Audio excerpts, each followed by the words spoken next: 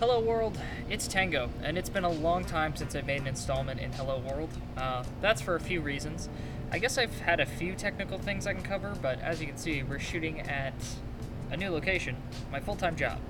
So, between that, my gaming habits, and, video ideas have been coming in and going away, and whatever, and I've just sort of not been acting on any of it. So we finally have something to make a new video on today, and that would be, I guess it's an update to what I've already discussed about my Razer Blade 2014. So now, I guess I'll give you guys a recap on that.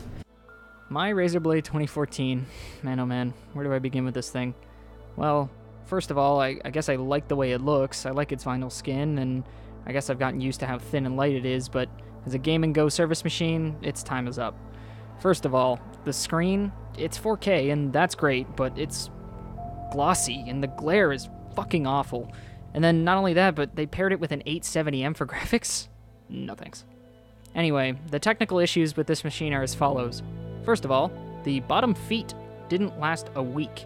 The glue melted. I'm thinking it's the heat pipes being directly under it, and I took off the front one too, because there's no point of having just one. So anyway, I got some speaker feet here, and that took care of that.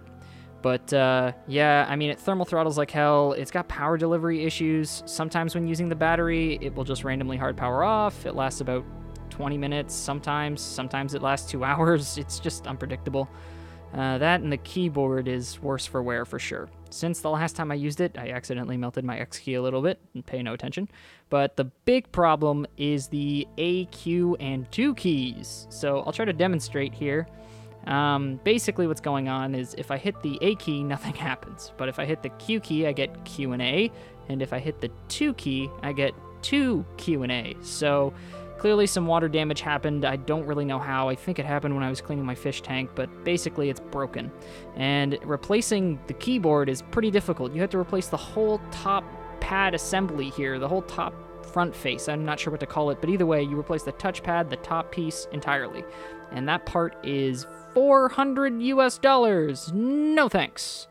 Anyway, I have the perfect solution for this problem. We're just gonna go for a walk, and wow, it's a beautiful day. Oh hey, we don't need that on there. Let's get that off. And yeah, I mean, well, nobody will notice. Yeah. So now that you guys know everything that's gone wrong with the Razer Blade, it's time for something new.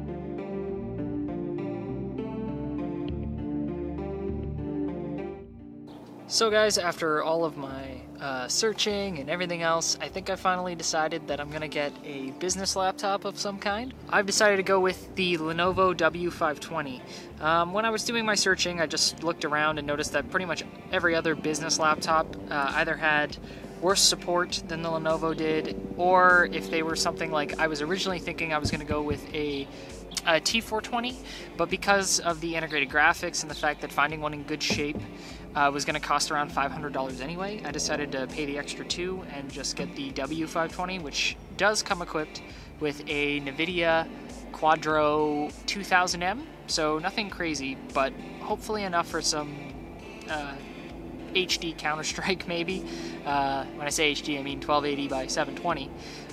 But that's all I really need on the go. The rest, as long as all those other bases were covered, right? The good keyboard, the reliability, etc.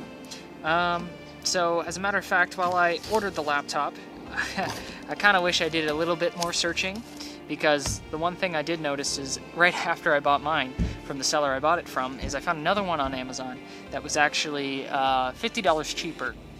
And it turns out the one I bought didn't have the 2000M like I thought it did. It actually had the 1000M in the listing, which is way worse than even the 2000M. So I contacted the seller after finding that other notebook that was $50 cheaper and came with the 2000M. And Ivan, which is who I was talking to, was extremely nice and extremely willing to accommodate. So judging by these emails here, it seems like I'm going to get everything plus, you know, more. He even promised me a new keyboard, so we'll see if that works out. I won't be surprised if it isn't actually brand new, but looking forward to receiving that. In the meantime, as part of my plan, I ordered some things off Amazon. And some other things. I did open it just to check if anything was broken. Aside from that, I've also got some of my own upgrade parts here. I actually have two CPUs in here, one being, actually I'm not sure what the one is, but I know that the one that I'm interested in putting in the Lenovo is a 2960XM. That is the top processor for 2nd Gen Series I processors, Core I. And aside from that, I have 3 drives, one being this old Samsung solid state. I probably won't leave that in there for too long though. Western Digital 7200 RPM WD Black 750 gig, and very similar Seagate 750 gig 720 RPM, also 750. Yeah, I think I already said it was already 750 gig. 2 750 gig drives at 7200 RPM, and one 256 gig SSD. And then aside from that, I've also got 16 gigabytes of 1600 megahertz DDR3 SODIMMs with 1110 timings. I'm not sure anything else about this RAM, but that also was recovered from an older laptop. But all the timings are the same. And then in my Amazon package, I got, you probably can tell what this is through the bubble wrap, it's a Ultra Bay. Aside from a few greeting cards, this is essentially what they send you. So an Ultra Bay for one of the drives. I got a brand new Ninja battery, 9-cell.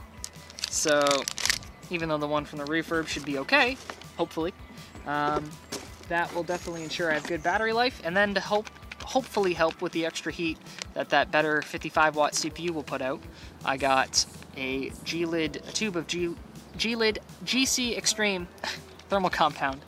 And I'm going to repaste the CPU and GPU the moment I get it, after I do the swap.